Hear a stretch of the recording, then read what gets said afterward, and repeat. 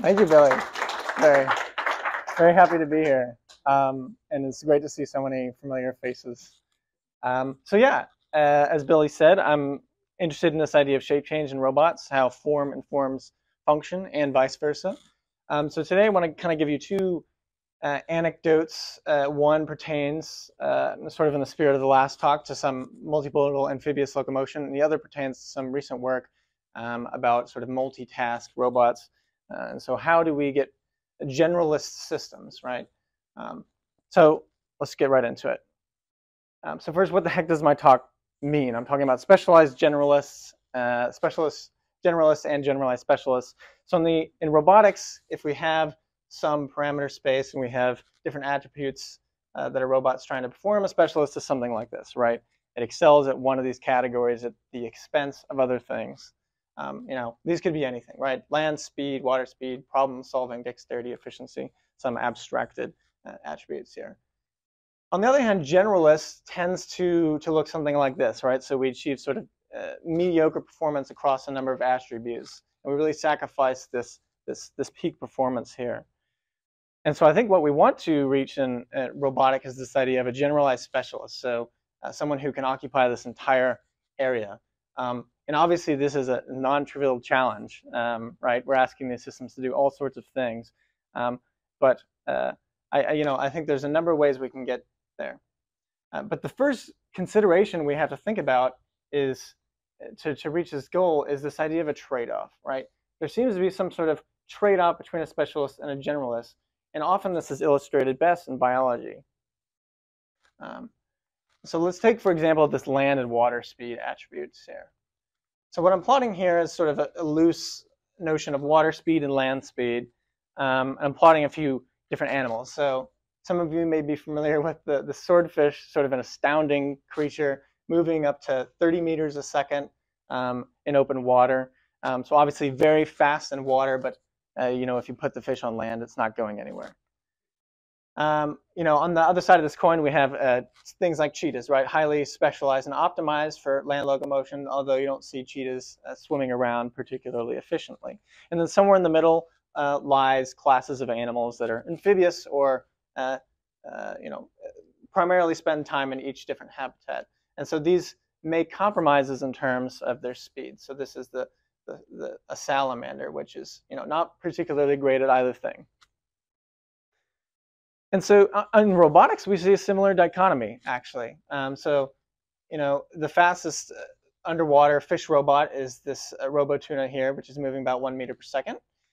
On the other hand, we have the MIT cheetah, which is moving pretty quick for a robot on land. And then in between, we have sort of these amphibious robots. And this is a snake-inspired robot here.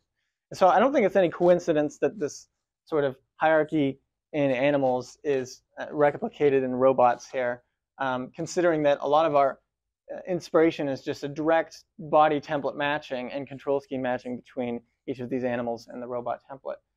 And so what we have a unique option to do in robotics is depend on these synthetic materials and mechanisms and sort of push this Pareto front by controlling our shape and gaits so that we can maybe stretch this graph to achieve a generalized specialist.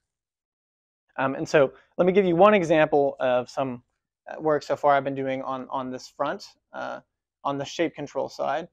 And that's with this notion of adaptive morphogenesis. This is a way I like to think about shape change, is the ability for a robot to evolve its form on demand to sort of specialize to any environment it may encounter. And so this first example here is with an amphibious robotic turtle art. The real innovation here is we're taking these legs that simply transform their shape between a streamlined hydrodynamic flipper and a load-bearing leg, and then we can attach these to a quadrupedal robot platform shown here. So this robot has 3 degrees of freedom on each shoulders. It can perform sort of a range of loosely bio-inspired gaits for water and land. And then by changing the shape of the limb and adapting the gaits, the robot is able to move through both the water and on the land with reasonable efficiency.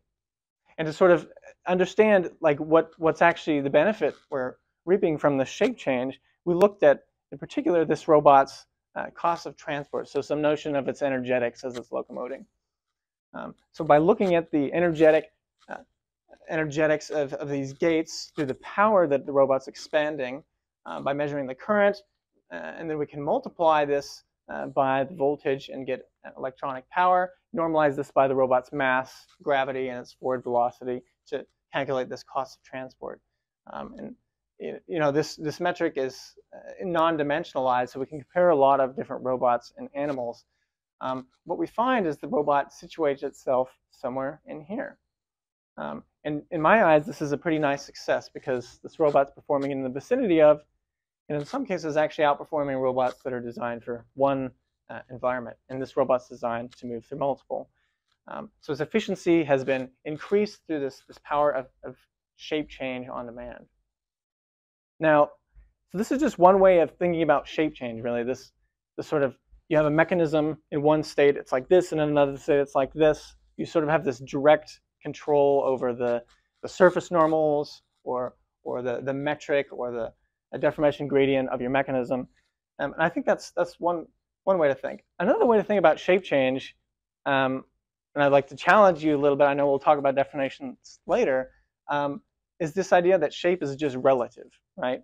So I have a shape in this coordinate system, and I just look at it in a different way. It's a different shape.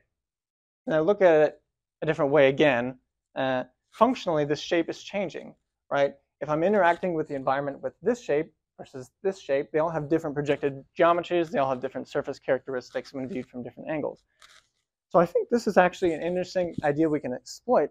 And instead of relying on more of this complex mechanism design, we can have a fixed or close to fixed mechanism and actually intelligently vary the gates that our robot is using to sort of reap benefits of shape change effectively.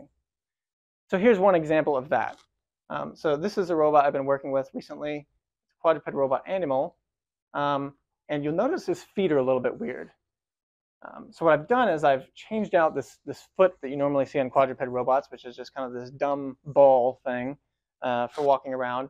And and so this ball normally just has sort of this Hertzian contact distribution with the ground. It can move over uneven terrains. But once you want to start doing more than just walking, this shape becomes ineffective.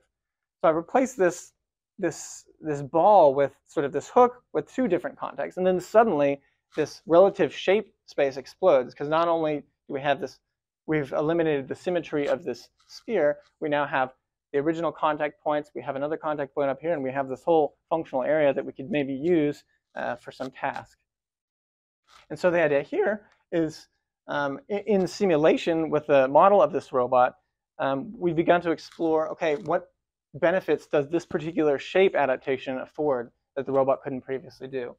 So in this case, you see this robot's able to traverse relatively unstructured terrain with a little bit more stability because it has these two contact points it can rely on at certain times. Another thing that it can do is suddenly, by leveraging this hook feature, it can climb ladders. And this is something the original shank and foot couldn't do at all.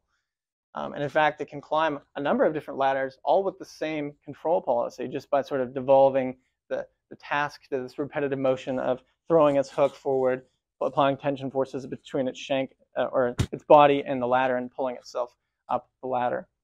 And so we're finding that this sort of subtle modification to the existing foot geometry is unlocking these new things. And as far as like sim to real goes, which the question you might have, we're working on it, although we're not quite there yet. And there's still some kinks to work out here. But ultimately, what we found is that indeed, I think you can reap some advantages of shape change without actually changing the mechanism itself, just by changing the coordinate system or the way that it's being used to interact with the environment.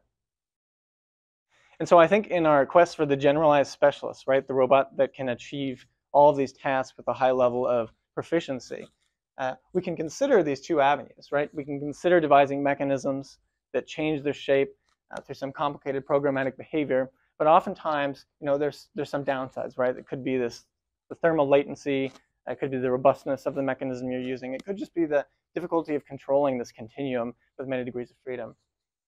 On the other hand, we can rely on sort of the sophistication inside our robot itself. So rely on gates and how we actually maneuver this appendage or whatever fixed shape we have with our environment. And we can exploit that sort of as an effective shape change.